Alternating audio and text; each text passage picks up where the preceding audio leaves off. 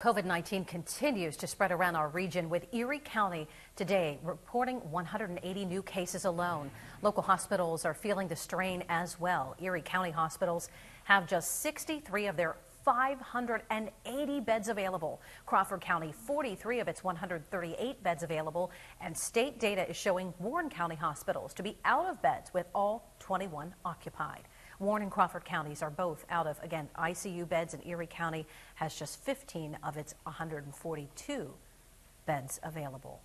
Those numbers continue, again, to put a strain on local hospitals and hospital systems across Pennsylvania. So locally, across the Commonwealth, really across the United States. And tonight, Elsbeth Meisner is joining us here in the studio. And Elsbeth, you have the story of how one man lost his mother due to what he says is the strained hospital system. But he's found the courage to share his story tonight. Eva, when Dave Schaap lost his mother the week of Thanksgiving, he was devastated, but he wanted to make sure others could learn from his mother's death in hopes that the same thing doesn't happen to somebody they love as well. I think we as a society always believe it won't happen to me until it does.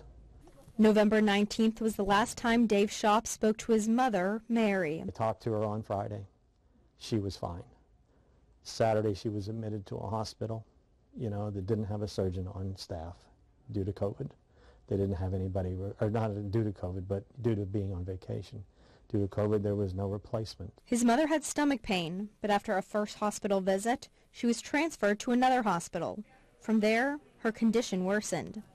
When he arrived, he could see how busy regional hospitals were. They are strained, without a doubt. I mean, I could see it when I was there. They had her in a bed in the hallway rather than a room. His mother died the following Monday, the result of a heart attack caused by gallbladder and pancreatic problems. He thinks his mom would still be around had COVID-19 not been taking over many hospitals. Indirectly to COVID, she unfortunately is a victim. They are stretched so thin. I mean, it isn't like it used to be, where they just have adequate resources and adequate people that, and it's by no fault of theirs. I mean, it's just, you can only do so much. He says he can't believe he'll never pick up the phone again to call his mom or to simply hear her voice. She was the center of our family and friends and the community in which we lived in. And all of us feel that we were robbed. But he hopes her death will encourage others to be assertive, especially when a loved one is in the hospital. Just be proactive as best you can and, be understanding of the situation. But do your best to be proactive and stay on top of it. And like I say, it could save your family's life. He also said, besides being assertive with loved ones in the hospital, to never take your family or friends for granted, because you never know when that phone call could be your last. Elsbeth Meisner, Erie News Now.